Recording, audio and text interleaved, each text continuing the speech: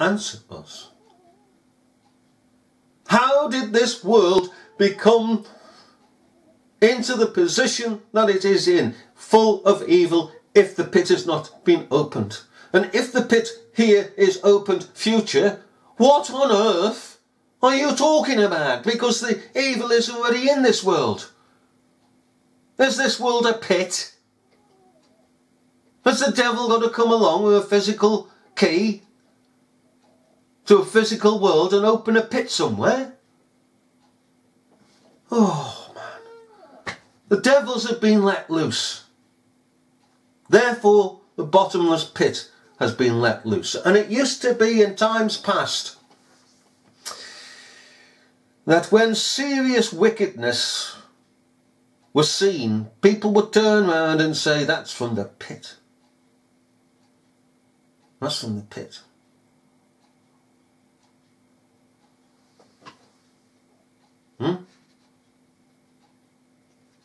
As we say, we could go on and on. But you tell me where evil and woes and sadness and sorrow, death and hell, and hunger, where does it come from? If it's not here in the book of the Revelation of Jesus Christ described to us, where does it come from? If it's future. We know it's not future. Hell, death and hunger is not going to ride forth in the future. It's already riding forth. There's no point in it being riding forth a second time if it's already present. Like evil is already present. Answer us. Answer us. If you can. Alright? If you can, please answer us. And lastly, okay, tell us this. Tell me this. Why is it that your teachers, whom you deny, have taught you that this is future? Okay, we expect that. Don't treat us as ignorant. Don't come to us. Please don't continue to come to us and try and pull the wool over our eyes. We're not that type of sheep. Right? We know, because we studied, to show ourselves approved unto God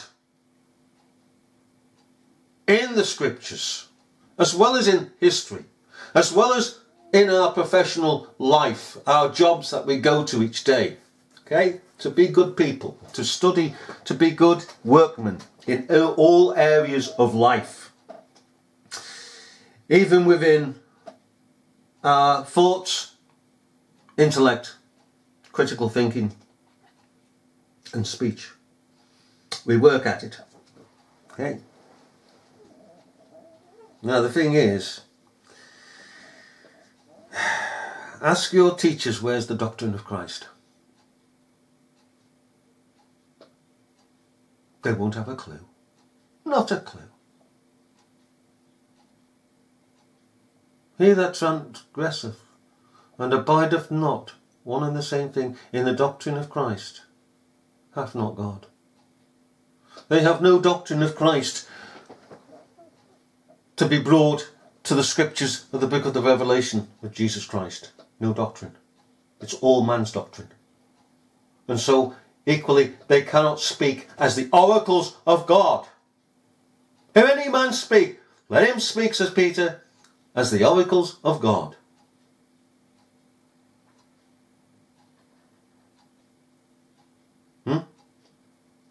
Your teachers can't, and so therefore you can't. You reflect them. And all you can say, well, this is going to happen here, this is going to happen there, this is blah, blah, blah, blah, blah. Where's the doctrine? Where's the doctrine?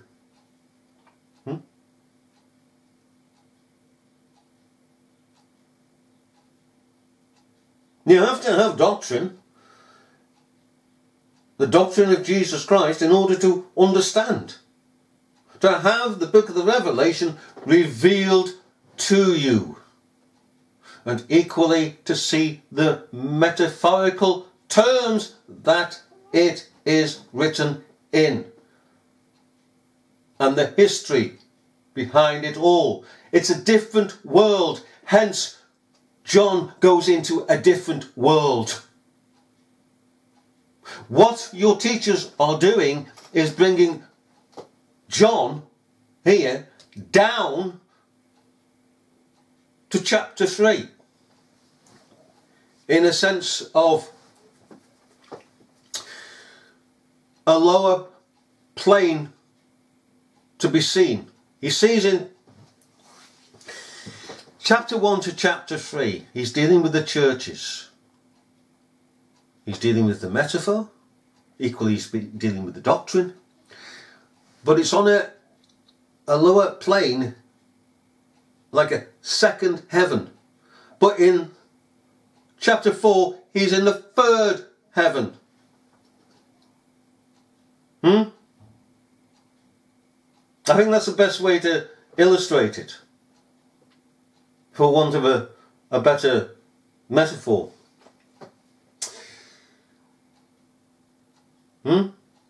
Chapter 4, for instance, we begin. After this I looked, and behold, a door was opened in heaven. Well, the door, of course, is Jesus Christ. Okay. And the first voice which I heard was as it were of a trumpet talking with me, which said, "Come up hither." So he's going higher. You're bringing him down. You in fact are bringing him down to such a level that it is carnal. You've got to rise up with John to be on the same plane as John. I will show thee things which must be hereafter. Okay? Oh, you say hereafter, here, future. You've just done a carnal interpretation of the book of the Revelation. You've just blinkered yourself into hereafter. Things hereafter. Yeah, things hereafter. Hereafter the church. After you've given the word of God to these churches, hereafter. These things that come hereafter. Okay? Which must be hereafter. In other words, explained to you after you've dealt with the churches. Come up higher. And what is hereafter is the mind of God.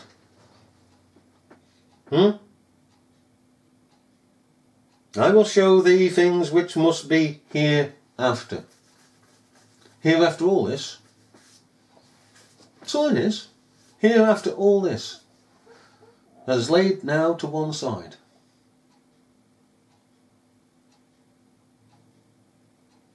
Not the hereafter future. Alright? In the context that you're thinking of future. And it's quite normal. When we hear hereafter, we think of future. But it's laid in the context of coming from the churches. Leaving the churches behind.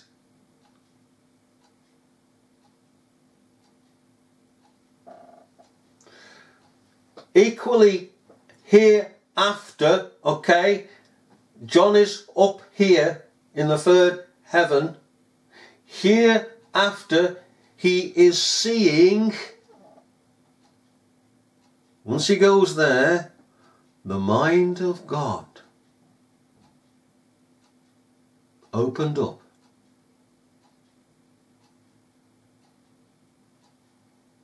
And where does the mind of God begin? With the book of the Revelation. Well, it's a piece here, and it's a piece there, and a piece over here.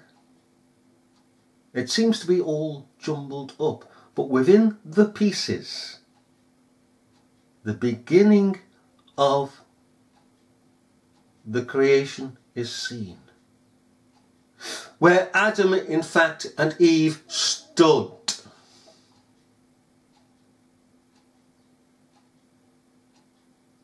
And from then on, hereafter flows through time to the end of time. You see, he's reading, or rather it's been narrated to John, the mind of God with pictures that are in the mind of God of what has been from the foundation of the world to the end of the world, hereafter. That's what I'm trying to get across. It's hereafter. When it goes into the mind of God within the third heaven,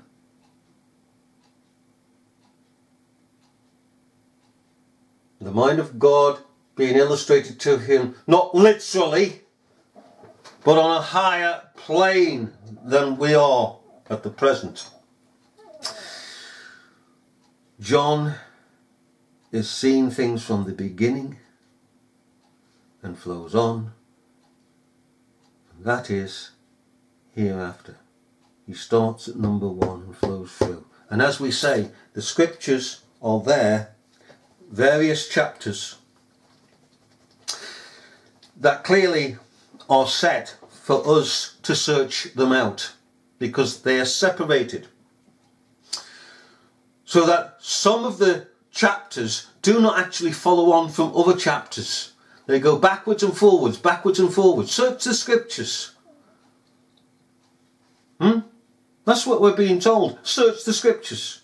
If it was that one chapter continuously followed another, we'd get lazy. We'd be lazy. It's challenging us. It's exercising our understanding. That's what the whole purpose is of dividing the scriptures, the book of the Revelation, the ultimate book, the way it does. That we might become strong in our understanding. Simple as that. As Paul says to the Hebrews concerning that strong meat belongeth to them that are what? Of full age. Strong meat to full age. Even those who by reason of use have their senses exercised to discern both good and evil. Exercised. Have we exercised? Do we continue to exercise our understanding in the scriptures as we should in the world? Exercise, effort, strain, perseverance, not giving up.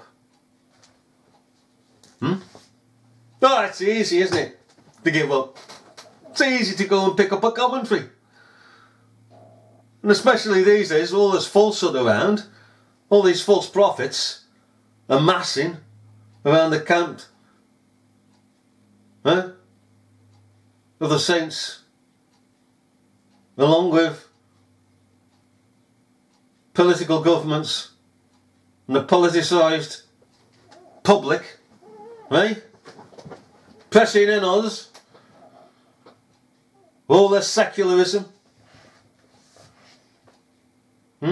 No, we've got to persevere. We've got to persevere. So when we read of one chapter in the book of the Revelation, carnally we would think, well, the next one will follow on. Well, sometimes it does. But then again, it breaks. We can have one chapter, chapter 9 to chapter 10, and then it starts to break. And then back to normal. Then breaks. It's exercising us, that we don't become lazy.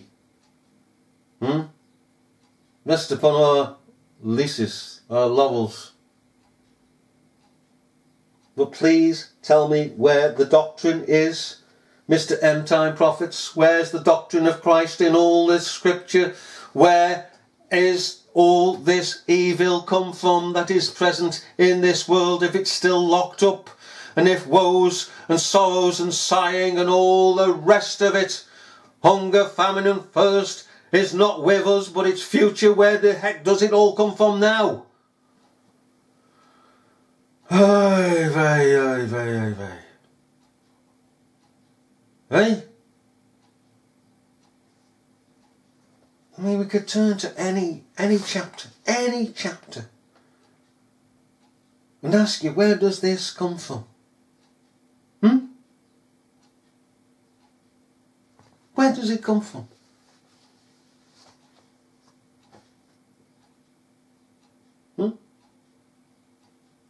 Chapter 14, lo, I behold a lamb. I looked and behold a lamb stood on Mount Zion, isn't it? Hey? Absolutely crackers. And you take all this lot as literal future. It's going to be a lamb standing on Mount Zion. And there are going to be people in chapter 7, verse 14.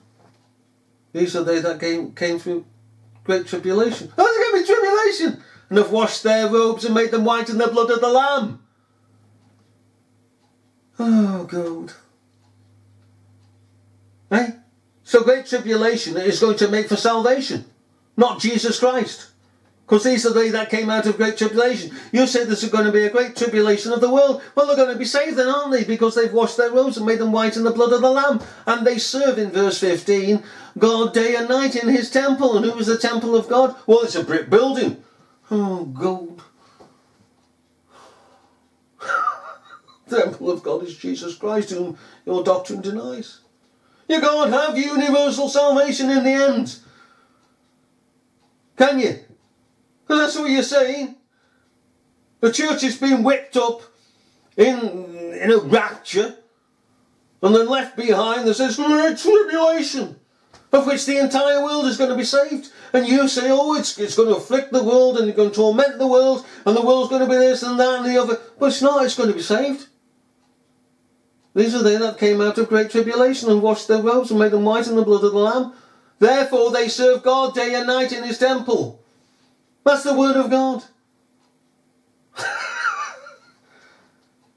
Don't you ever think for yourselves? Or is it simply that you're not born again? Ask yourself. It's a very, very serious question. Examine yourselves to see if you be in God. Really? Okay, let's look at chapter 4. Again, these things hereafter begin with John at the beginning of time, with Adam and Eve. Okay. And I looked and behold, the door was opened in heaven. Jesus Christ in heaven is the door. It's not upon earth. So we're not dealing again with earth. We're dealing with heaven and heavenly things and doctrine. Jesus Christ is the door. He is opened. He is opened to a new dispensation. The door at one stage was closed for a moment in time at Calvary. But once the victor came forth, Jesus Christ the righteous, the captain of salvation, riding forth and conquering and to conquer. Okay? Right. Then the door was again opened as he ascended into heaven.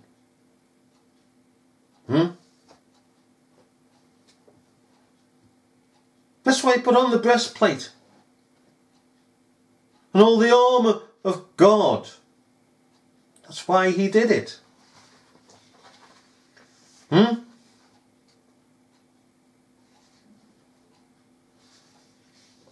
rode forth.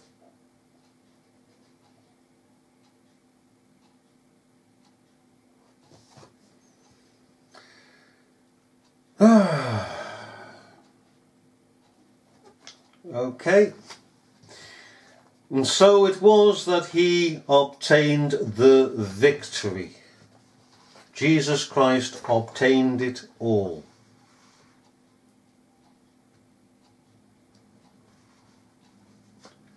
Now then,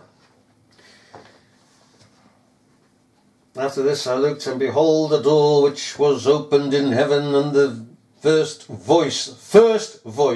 Who is the first voice of heaven but Jesus Christ? Hear ye him. Not hear Moses, not hear the angels. The first voice to be heard of all is Jesus Christ.